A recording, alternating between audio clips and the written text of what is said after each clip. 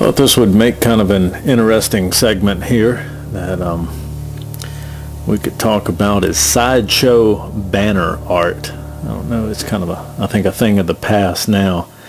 Some of the banners you're looking at there from the old carnivals and sideshows. If you grew up in the 60s and early 70s, they were a big thing at carnivals that would come to town. So there was all these attractions you would pay like 50 cents, 25 cents, 50 cents, maybe $1 to go in and check out these sideshow attractions. And if you ever want to check into it, it really turned into a form of art. There's a couple of really nice books out there. One's called Sideshow Banner Art, and there's another one that I've gotten, about a $50 book called Fairground Art, that actually shows a lot of the making of the carnival horses and painting of the fun houses, the haunted houses, and then down to these sideshow banners that I wanted to talk about, which is really interesting because they actually became, the banners themselves became a piece of art history. And, so what's your some of those ones you've seen are actual sideshow banners that used to exist. And what we're looking at right here is some of this is a building on my farm, and there used to be a skull painted on the wall. So I'd really gotten into the sideshow banner art and wanted to do this side of the building like an old sideshow banner, so I couldn't think of what to put on there. But what else but the from the two talking mushroom puppets, thought we'd go with the two talking mushrooms. So we started with a guy named Bill Carigny, who was working at Lowe's. You know, he had to get this big bulk of paint. You wouldn't want to, of course, paint a building that size with something out of an art store. So we had some custom mix. That's a roasted pumpkin in the background that we rolled the background of the building, and then I'm just going in there with more outdoor exterior latex paint, kind of roughing in the mushrooms. And it was really neat that these sideshow banners had all types of certain things they would put on them. Whatever the main attraction was would of course be called the attraction. And there were about 4 main artists of that time: Johnny Mia, Snap Wyatt, Jack Cripe. Jack Cripe went by Jack Tattoo Cripe, and some people called him Jack Sailor Cripe. And Fred Johnson. They were probably 4 of the more famous artists who did a lot of these sideshow banners for the carnivals. And they used oil paints, casein paints, which were milk based. And so you had all kinds of things like Ape Girl, Alligator Girl, the Rubber Skin Man, Lobster Boy, Penguin Man, Two-Headed Raccoons, and a lot of them were just like the animals were mostly just props that were made out of foam or taxidermy parts that were put together to look like, you know, they had 2 heads and stuff like that. So usually, one quote was, "The gullible public was usually bitterly disappointed when they got inside the tent."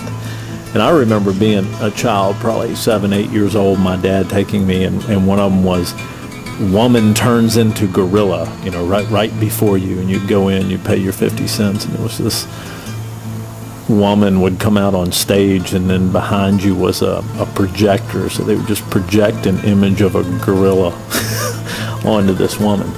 So what you got there, you can see the mushrooms, which would be called the attraction. So they're getting about done. The 2 big yellow circles, those are going to be what's called the bullets.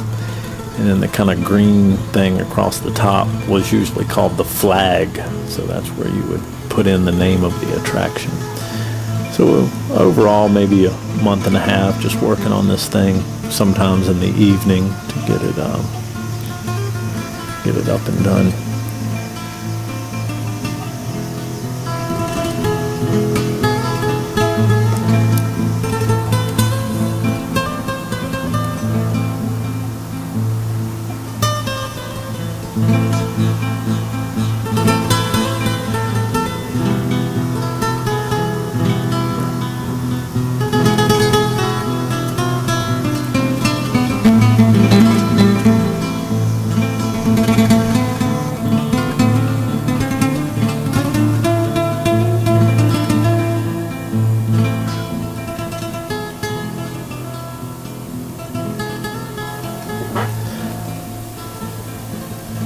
I was real interested in painting the mushrooms myself, but I wasn't extremely confident in myself on the lettering. So Janet, being a pretty good letterer, she took on the task of actually putting the letters up on the flag.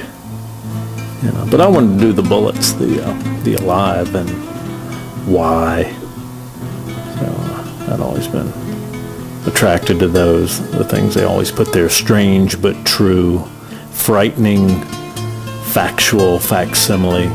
You can even see over there on the Y bullet, the question mark is up under the word Y, which is the way they did it. And up on the alive bullet, they always use kind of a oriental scroll work there. So I'll put on there.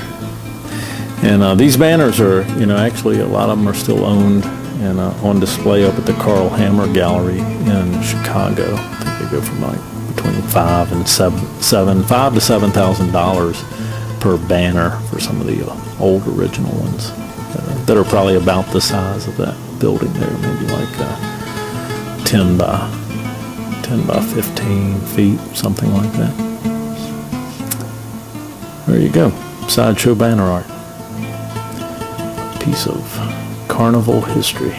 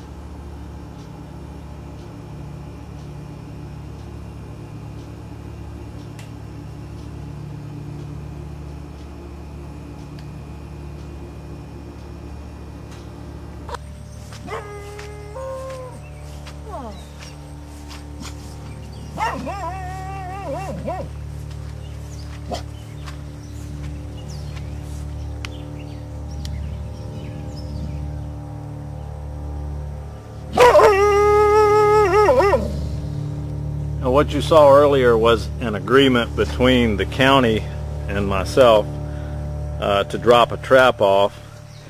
I've seen this dog, saw him about 2 months ago with another dog, and of course dogs coming in on your property, I keep my place fenced in, but I've got chickens who have been killed by dogs before, and of course I got the goats, which is the dog being an enemy of goats.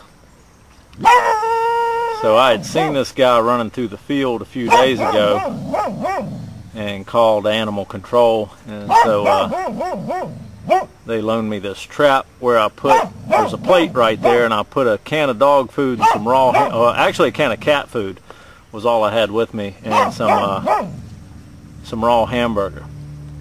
So he's a stray, or somebody's dropped him off, or he's just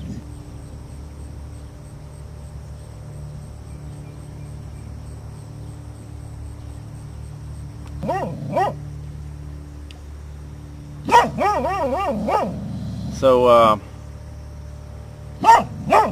what I had to do was get the trap, set it, and wait. Been about sitting out here about 2 days.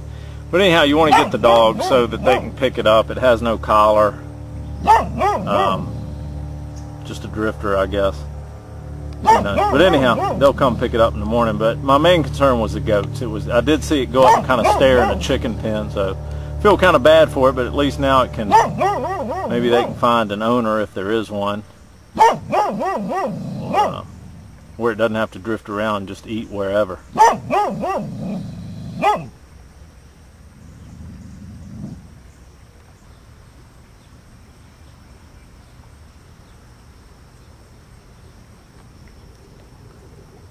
Now normally if you're someone with livestock, you are not real fond of dogs coming on your property around goats, chickens, things that they'll kill.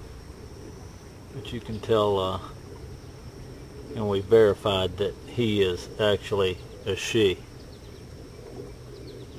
So you feel bad for him, you know. I don't think the dog would hurt anything. It seems gentle.